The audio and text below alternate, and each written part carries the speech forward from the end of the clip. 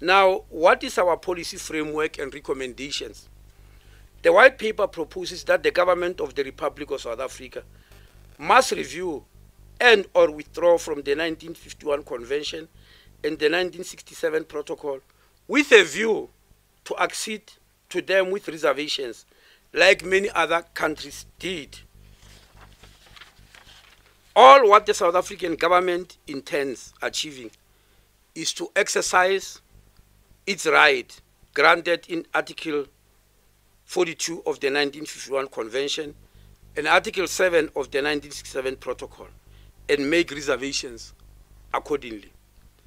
The refugee protection and immigration legislation must provide for reservations and exceptions as contained in the 1951 Convention and 1961 OAU Convention, particularly in that South Africa does not have the resources to grant all the socio-economic rights envisaged in the 1951 Convention. Remember, these rights were developed for all the countries, rich and poor, and there will be those countries which won't find it a problem, but others will. Let me come to citizenship. The genesis of the 1961 Citizenship Act is Citizenship Act 1995 and other laws. The current citizenship legislation, which is now presently in use in South Africa, has its root in the 1949 Citizenship Act and other relevant successive laws governing citizenship.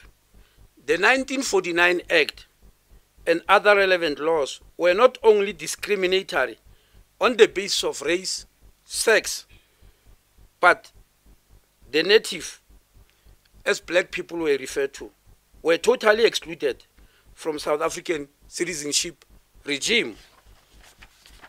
The South African Citizenship Act provides for three main forms of citizenship, namely citizenship by birth, citizenship by descent, and citizenship by naturalization.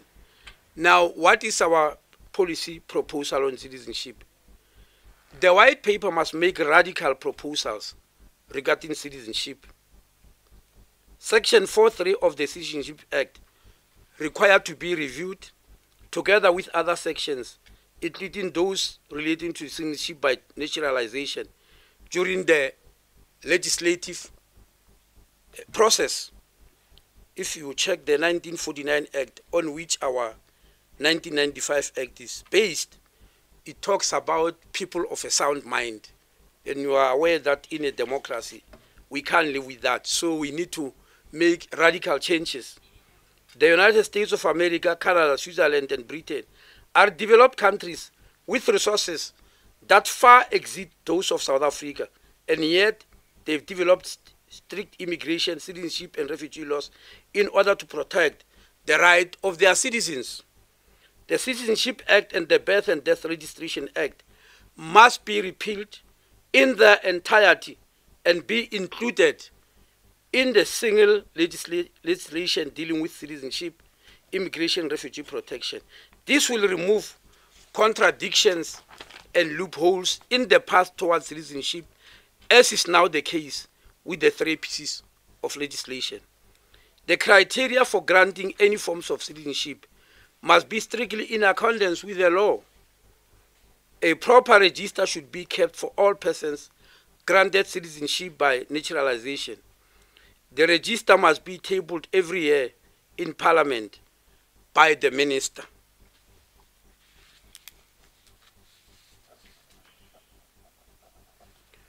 Let me come to immigration. Before the Immigration Act 13 of 2002 was enacted, the applicable legislation was the Aliens Control Act and the Aliens Control Amendment Act. Now, when it comes to the issue of illegal foreigners, South Africa is today a great place to live in, and many people in the world aspire to live, work, or be the citizens of South Africa. In the results, many foreign nationals come to South Africa and stay in the country illegally, unfortunately illegally.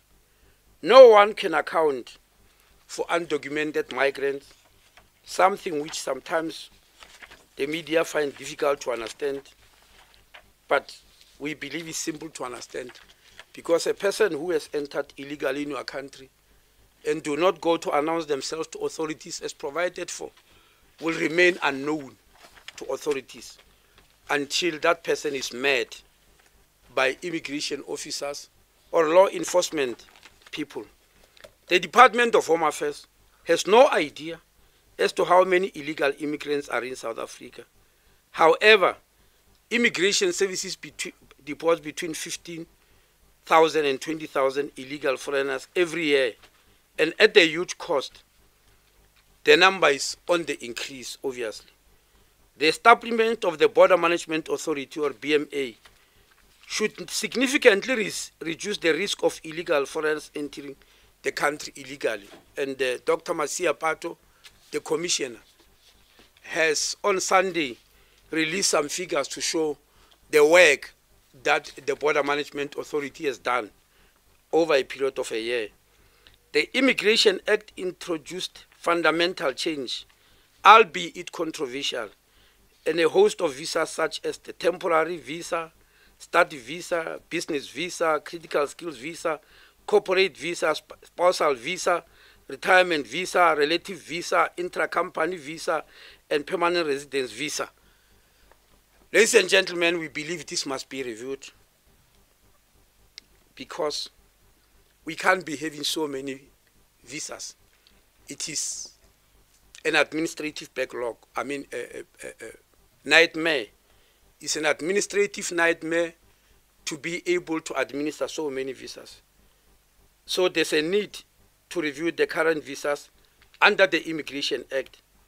Visas such as the relatives visa, corporate visa, intra-company visa might have to be abolished. The simple reason being that they are just a repetition. I mean, what's the difference between corporate, intra-company, business? They're supposed to be the same visa. They are one business. Why were they divided into so many subsections? That causes administrative nightmare. So the white paper is proposing that that needs to change. Additional limited duration permanent residence visas linked to minimum investments will be introduced, and e-visa for tourists and remote work visas, as you have heard. The introduction of limited duration permanent residence visa with minimum investments will add impetus to economic stimulus. The introduction of limited duration permanent residence visas will curtail the current difficulties in which individuals, business, and even church organizations and others resort to fraudulent means to acquire permanent residence status. Some of the proposed changes are already being implemented, ladies and gentlemen, as you know, as part of the Vulindlela Project's recommendations. Last week I stood here in front of you to tell you about the recommendations of Vulindlela. So what the white paper is proposing, some of it is already happening. The maximum period to issue visas will be shortened. The new bodies to issue visas will have to strictly observe the new requirements. Transitional mechanisms will be built in the new legislation to fast-track the resolution of current backlogs. Let me come to policy proposals now on immigration.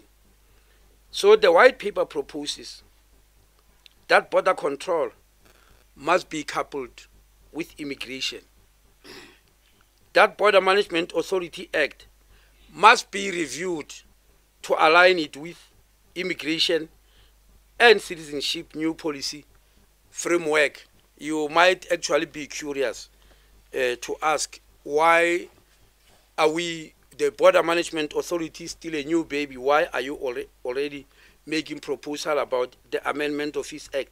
Is because, as we said, all these acts, citizenship, asylum, refugee protection, immigration, are sort of a continuum, and border management is part of that, and we believe they should not be separate, because when they are separate, they sometimes conflict with each other.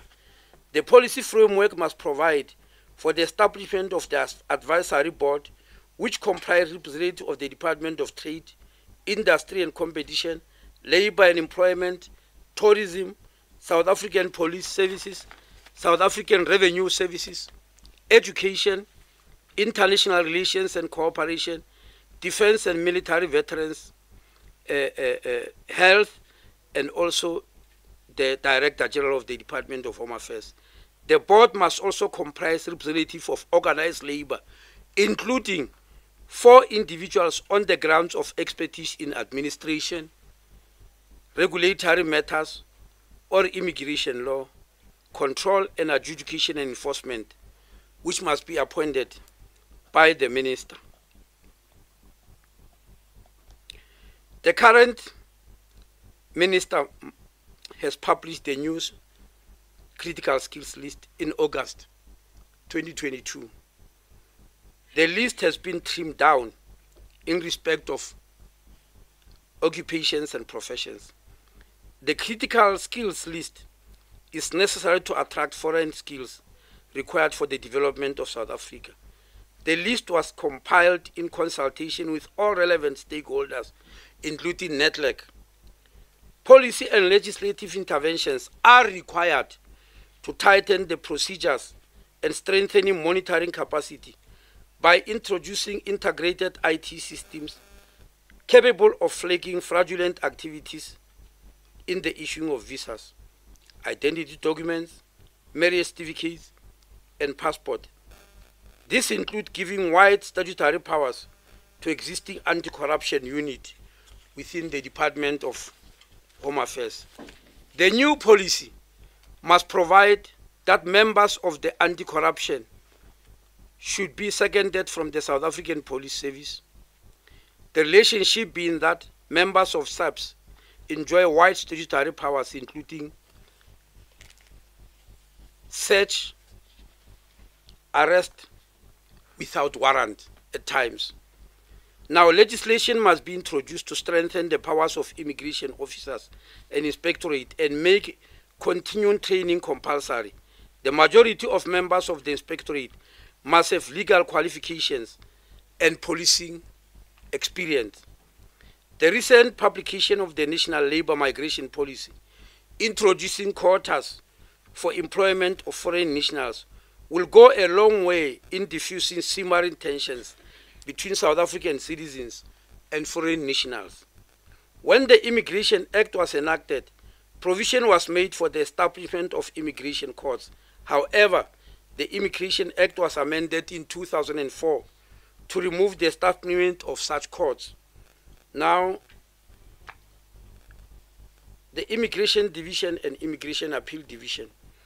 New policy framework and legislation intervention is required to establish the Immigration Division, whose members are duly qualified to deal with granting of various visas. The current system is unworkable and staff members are overworked. Appeals reviews are dealt with by the DG and the minister. Given the responsibilities that we have, it is impossible for them to deal with the appeals or the reviews. Given the current challenges, there is merit in stabilizing an independent body to deal with appeals or reviews, such as Immigration and Refugees Board, Immigration Division, Refugee Protection Division, and Immigration Appeal Division.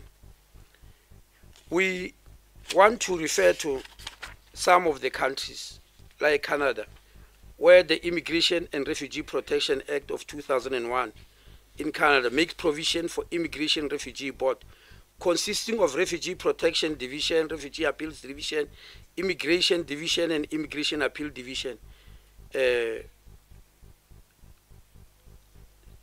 and Special Immigration Appeals Commission. The Canadian equivalent of Refugee Status Determination Officer is the Refugee Protection Division. And maybe I need to explain. When somebody comes into South Africa demanding refugee status or wishing for asylum status and eventually becomes a refugee, they visit one of the 5 refugee reception centers, and there the person who listens to their story is called an RSDO, or Refugee Status Determination Officer. Now, we found that in advanced countries they've got Refugee Protection Division. This is a statutory body charged with responsibility of taking decisions on asylum applications. In order to avoid backlogs, its members are appointed on a full-time basis in terms of the Canadian Public Service Act. In other words, like the Refugee Protection Division, they perform functions that are assigned to the RSDOs in South Africa in terms of the Refugee Act. And the RDP conducts proper hearings with asylum seekers being afforded the right to legal representation. This will obviate the long-winded and tedious appeal process under the current legislative framework in South Africa, because every case, or almost every single case, adjudicated and finalized by a refugee status determination officer in South Africa is going on appeal. Nobody accepts the final determination by the refugee status determination officer. There's always an appeal, which is an ending, and that develops backlogs. A party that is aggrieved by the decision of the Refugee Protection Division in countries where they use that system must appeal to the Refugee Appeal Division, with majority members being appointed for full-time on the basis on a full-time basis, and 10% of whom must be members of the bar or attorney for at least a period of 5 years. So these are highly legally trained people, which is not the case in our case, in the case of South Africa. Furthermore, the Canadian legislation clearly makes a distinction between economic immigrants and refugees. The same approach is adopted in the white paper. We are adopting the approach that there must be a special dispensation for economic migrants. We can't keep on pretending that they are refugees when they are not. In the United Kingdom, adjudicators equivalent to refugee status determination officers in South Africa must be members of the bar or attorneys for a period of 7 years. The strict qualification requirement in Canada and UK are because asylum matters are by their nature very complex and involve international refugee law. If you don't believe me, just read the various judgments which we refer it in the white paper.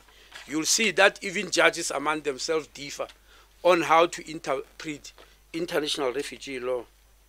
Now, further policy framework proposal on refugee. The new policy framework and legislative measure must include the establishment of structures such as we have in these other countries like Canada. The decision-making powers will be quick, and virtual hearings can be introduced at the points of entry, as in countries like the Netherlands. Consideration will be given and provided for in the new integrated legislation to appoint either serving judges or retired judges or senior counsel as chairpersons of the appeal bodies that I've referred to. That is our proposal in the white paper. We want the very highly qualified people, like retired judges, to sit and make these decisions, because, as I've said, decisions made by people who are regarded as junior are always subjected to appeals.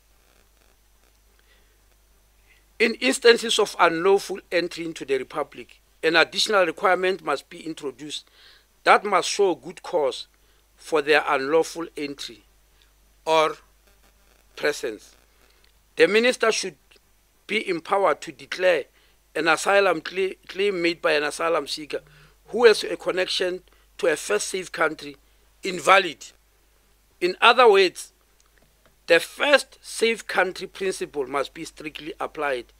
This will include a person who may apply to be recognized as a refugee in that state. I think I need to explain this a little bit because it has raised controversy even at the international level, because countries have been asking, if you are running away from a country which is recognized by United Nations High Commissioner for Refugee as a country that is in trouble, which can generate refugees, if you enter the first safe country, in other words, the first country where the issues that made you run for your country are not there, like as you know, the convention speaks about war, it speaks about natural disasters, it speaks about prosecution on the basis of your political activities, your religious practices, your traditional beliefs, and even your gender, your sex, as in LGBTQW. There are countries which prosecute those. Now the question is, if you run into a country which does not have those, why do we pass?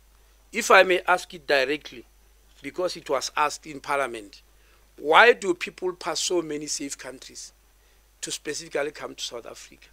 Why can't it be a policy that once you pass through a safe country, that's where you must apply for asylum? Members of the media will remember, because some of you also asked the questions on our behalf, of the Afghan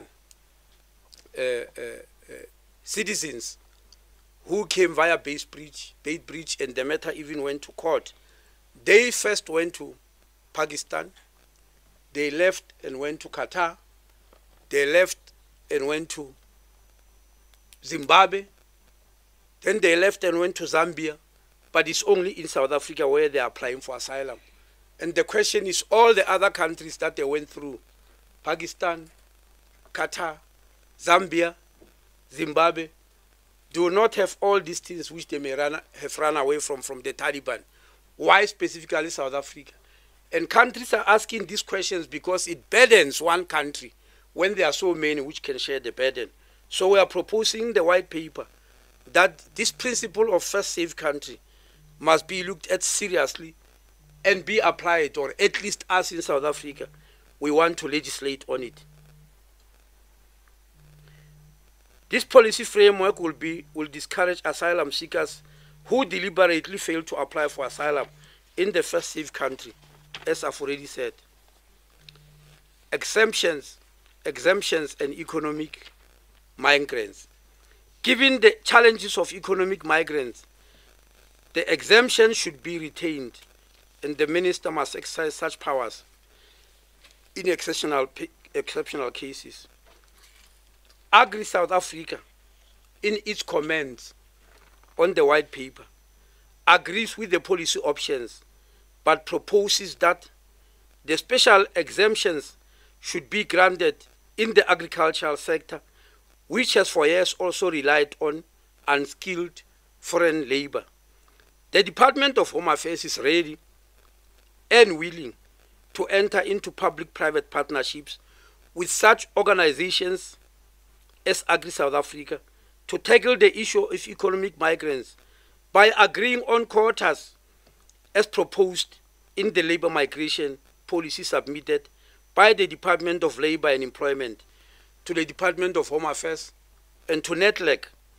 The provision for special exemptions will cater for economic migrants and reduce the number of economic migrants who come posing as asylum seekers and refugees. Furthermore, it will address the burning issue of employers resorting to hiring illegal migrants.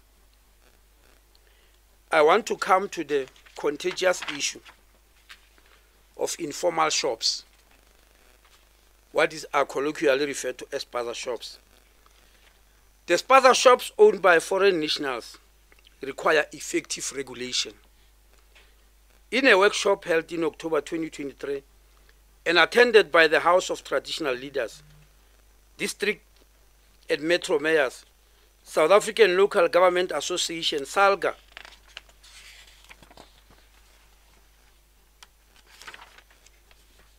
and relevant government departments, in this case it was housing, Small Business, COGTA, and Department of Trade, Industry and Competition. They all attended this workshop at the ministerial level, except Trade and Industry and Competition, which sent the Director General, which we believe is senior enough. Firm resolutions were adopted in this workshop to conduct an audit of all spaza shops in the country by municipalities. This is with a view to have all spaza shops registered and establish the immigration status of the owners. Furthermore, municipalities will have to introduce bylaws to regulate the location and other requirements such as health and safety. Ladies and gentlemen, you have heard about many stories of children eating food from spaza shops, either dying or getting sick, and people not being able to understand what's happening, and it results in some people wishing to chase away foreign nationals. We believe this thing must be regulated. So when we say municipalities must introduce bylaws, we're just talking. The Minister of COGTA has already developed draft bylaws as agreed in the workshop in October. I have seen the copy of those bylaws. We have sat together as a department and made inputs to the bylaws because we want them to be in line with the present Immigration Act. Traditional leaders will play an important role in respect of informal shops located in their communal land, because they are also complained a lot and they attended that workshop. So we're not going to have a spaza shop that is hanging, if I may explain this area again. We want them audited. We want the owners to come forward and the spaza shop be registered. And when you register, we want documentation. If you don't have documentation, we'll obviously have the spaza shop closed. That is the proposal we made to the minister, to put in that series of bylaws. If, on the other hand, you have got the right to be in South Africa, all that is left is for you to register. And after registration, you will have to register with South African Revenue Services and start paying tax on that spaza shop. If you are in the bracket of tax paying, that will be determined by SARS and not us. Then, as I said, the Department of Health will have to make standards and say, we are giving you this registration and these are the conditions. Some of the conditions which will demand, on which we have made an input, is that you cannot sell food in this spaza shop and sleep there and cook there and eat there and wash inside there and hold prayer or Sunday services in there. That will have to be abolished. And that's the proposal that we are making in the white paper. But as I said, we have already made this input to the Minister of COGTA, and we are aware that she said after our input, she will send it to other stakeholders like municipalities to put their input before that act that is passed as policy. Conclusion, I take this opportunity to thank all the concerned citizens and staff of the Department of Home Affairs who worked tirelessly in developing this policy framework contained in the final white paper. The constructive comments and criticisms played a significant role in shaping this final white paper. An explanatory memorandum will accompany the distribution of the white paper to the public at large, and we are going to annex it to this speech. A complementary and integrated bill based on this final white paper will be introduced in Parliament without any further delay. You are aware that the white paper is just a policy, and acts of Parliament must be based on this. So very soon, a bill will have to be introduced in Parliament to bring this white paper into operation. Thank you very much.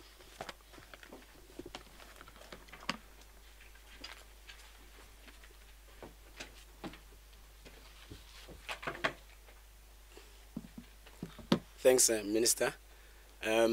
We will now open the floor for questions. Please identify yourself and the media house which you represent. Sorry, I can't do that. Yes, you can. Technology. Minister, I know you're not a Sangoma, but I'd like to find out what are the prospects of your litigation, especially with the Helen Suzman Foundation and the Supreme Court of Appeal, especially because this white paper has not yet been finalized using the current legislation. And also you mentioned that the What do you mean white paper is not finalized? Oh, I mean it's not an actual law at the moment. You know, it still has to go through Parliament and the NCOP and everything. No.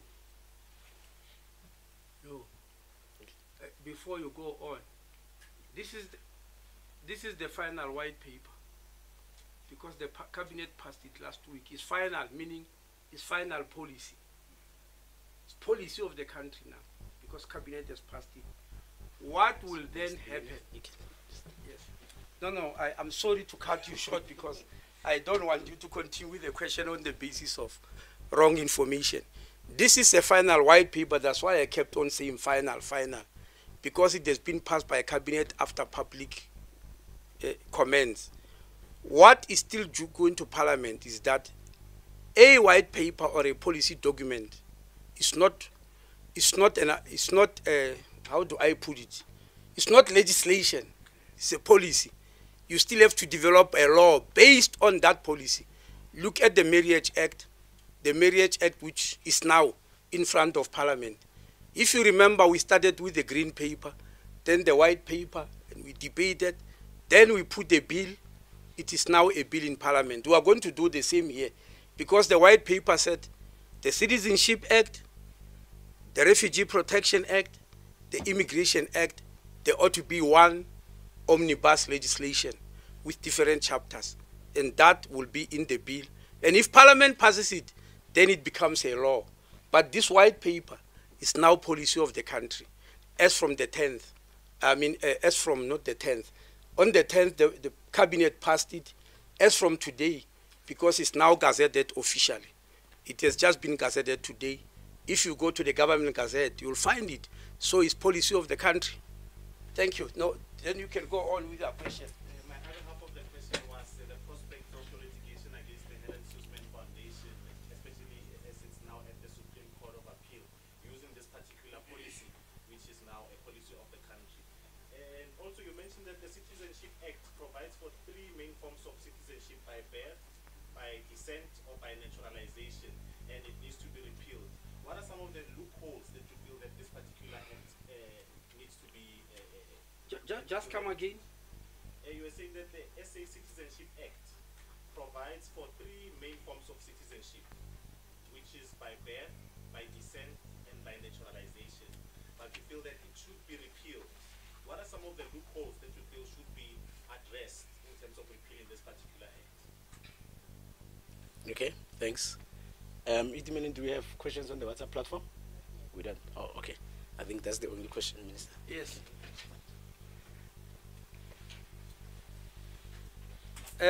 That's too much. I'm just curious why, when you talk litigation, you mention Helen Suzman Foundation, when there could be so many litigants. Yes, there can be many. South Africa today is a litigious country. Not anything you do is left alone. It's usually litigated on. I know, because politically, the ministry that deals with the IEC, even if it's independent, is the Ministry of Home Affairs. And time and again, we get litigation. Even now, there's litigation every day, because people do not agree.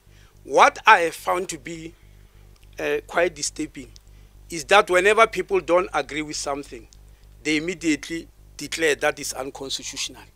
It looks like the Constitution is used as a paper to pull the country backwards. We cannot. It looks like we are trapped somewhere as a country, somewhere where we can't move forward, because people believe there's a constitution. I mean, just to expand, this present legislation that brought independence to Parliament, we were told it's unconstitutional. Every single day, people appearing on the media which of course the media call experts, because I've learned, and I'm sorry, I need to apologize to the media before saying what I'm going to say, but I must say it. I have realized that any person who opposes the state on any issue, the media give them a title of expert, simply on the basis of opposing the stand. Whereas in my book, I thought an expert is somebody who is very highly knowledgeable on a subject without taking sides, like there are professors in our universities and people with PhDs who have written thesis and all that, who are experts on particular fields. But the people who are given title of expert is anybody that stands forward and oppose the state or oppose the position of the state. So yes, we expect that there are going to be, even after this, I'm going to watch TV tonight, there are going to be lots of experts jumping from the ground like mushrooms, you know. Yes, most of the news are going to tell you, the minister read this paper, but experts say it's nonsense. Experts say they are going to challenge it. So we are used to that in the Destumo, and we are ready for that. The issue of Citizenship Act, you are asking what are some of the loopholes in the Citizenship Act. Let me try to explain, because people might not be aware of that. Because we spoke about citizenship by birth, by descent, and by naturalization. But the three broader principles in the world of awarding citizenship by various countries, broadly, they follow three broader principles. The first one is called just sanguinis. I don't know whether it's spelled jus or just, but J-U-S. I suspect they want to say jurisdiction or something like that. Sanguinis is a citizenship, is a Latin word for blood. When you say jus sanguinis, you mean the right of blood. That is what you call citizenship by birth. You mean this person has got a right to be this country by virtue of their blood. Under that system of the right of blood, it does not matter where you are born. It doesn't matter.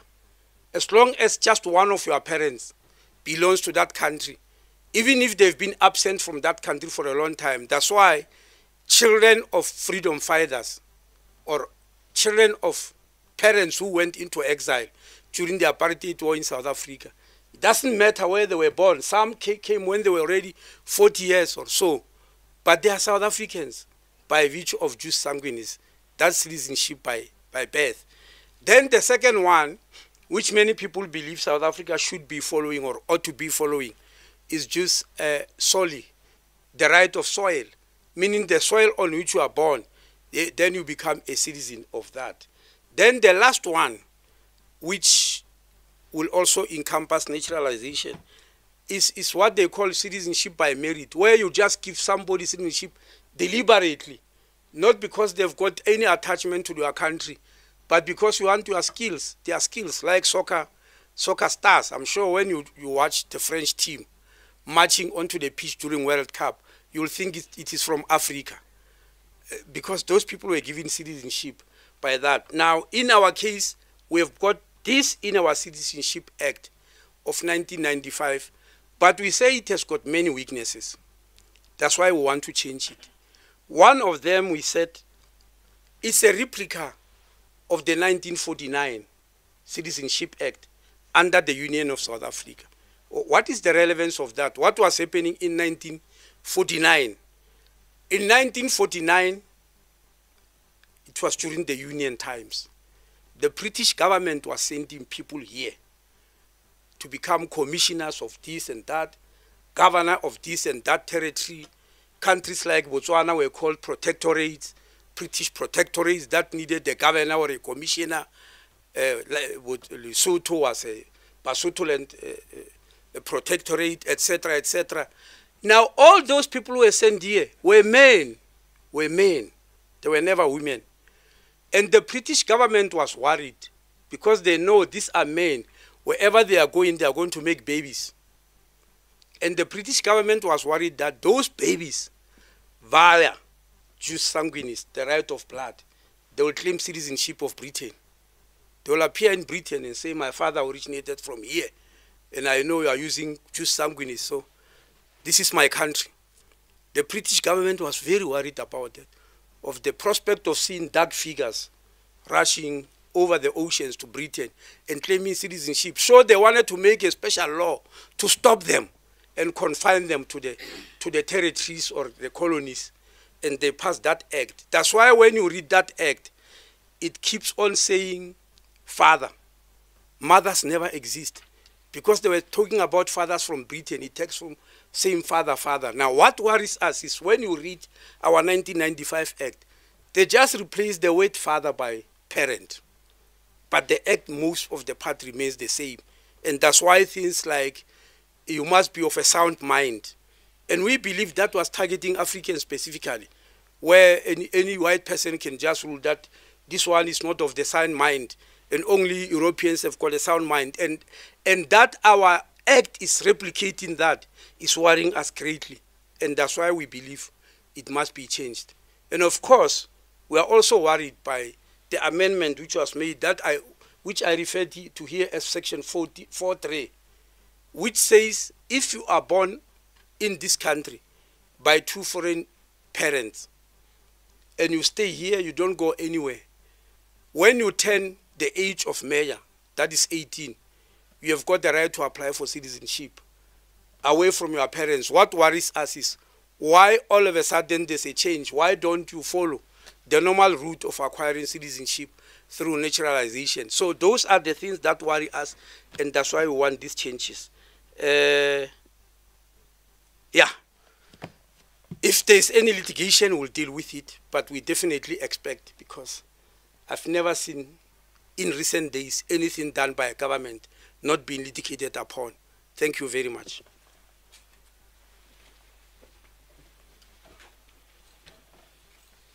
Thank you, Minister. Do we have any further questions? Okay, the visual platform, Idumel. Sorry? From what? Network. 24. Oh, I'm sorry, I'm not well versed with some of the media houses. Network. Okay. The previous version of the white paper had been criticized by Herman Mashaba from Action SA for not doing enough to encourage skilled immigration to South Africa. Has this issue been addressed in the final version of the white paper, and how? Is that the only question? Okay. Follow up. I'd like to know what should be the proper criteria for granting a citizenship, especially by naturalization by the minister. Okay, thanks.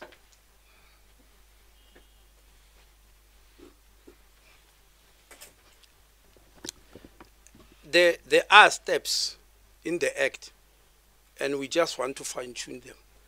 But you may remember, you, Stumo of all people, that the Gupta's naturalization was fast-tracked on the basis that they are bringing investment. This matter even went to Parliament. That's why Parliament made a ruling that any person who is fast-tracked in naturalization by the minister within a particular period, I'm sure it's 2 weeks, the minister must go to report to Parliament. So they became aware and get convinced that this person ought to be naturalized. We want people to be naturalized also, not on the basis of fraud. That's what we are trying to do. You are aware that even prominent people like Pastor Bushiri, referred to as a prophet, he acquired our permanent residency fraudulently. And permanent residency is a step towards citizenship. Once you acquire that permanent residency, you are going to move fast to citizenship. And also, there was an issue of the period of stay, that if you stay for this particular long inside the country, then you deserve a naturalization, which is what many countries do not practice. I mean, if you go now and study in China and stay there for 15 years, does not necessarily mean you are going to become a Chinese immediately. because you just have to lie low there for 15 years. So those are the issues that we want to look at. MWC from Netwerk, yes, there are quite a number of people who put criticisms, especially about the issue of critical skills. I don't know whether it's Herman Mashaba only who did that. We always meet with business. If you look at the Vulindlela report, it was based on the issue of skills, critical skills. And as you have heard, in the white paper, we have actually put it there. But at the time they were criticizing the white paper, we were already dealing with the issue of critical skills, because the president, if you remember, mentioned this in the State of the Nation address, which I will really ask you to go and read, of 2022. He said the visa regime of the country will need to be reviewed so that we bring critical skills in the country, which will drive investment, which will drive economic development, which will create jobs. And so that's why he appointed the veteran Mavuso Msimang to review all these visas and made recommendations. So we have just decided to put them in the white paper, but some of them are already being implemented, like what I said last week. But you remember, unfortunately, we had to withdraw them because there were several problems, and I promised that they will publish them this week. But after the cabinet made their inputs on the white paper, there were so many new proposals they made that it took all our time. So we are not in a position, unfortunately, to republish those regulations as we promised, because all our time was taken by the white paper, because there were so many inputs that we had to incorporate, including, as I said, those from cabinet. So yes, we are looking at the issue of skills. You are aware that we have even, MWC, we have even introduced something called the Trusted Employer Scheme, whereby employers who want to bring people here faster do not have to depend on the pace of Home Affairs. They themselves are allowed by this new policy to go around the world collecting all those documents, be they proof of qualifications, proof of experience, bank statements, police clearance reports, etc. The employer will be allowed to collect those, not us, and bring them to us, and we issue them the visa immediately, provided that when we do a rundown check, we must not find that they've misrepresented themselves. All those are in line with skills. The other thing, which is also in the white paper, is about the critical skills. In terms of the practice, the critical skill list was gazetted every 4 years, which means we review every 4 years. Our proposal here, which we are already doing, by the way, is that you don't have to wait for 4 years. If a company or a group of people or whatever institution tell you that this skill is critical, and we debate it and we find that indeed is critical, then we can amend, we can gazette rather, the critical skills list, so that it doesn't wait for 4 years. And this has already happened. I think last year it has already happened twice, where we gazetted skills which were before not gazetted. As I've read here, say the gazette was done in August 2022, but in 2023, within 1 year, we already re-gazetted twice, because we want the issue of skills to flow in the country. Thank you very much.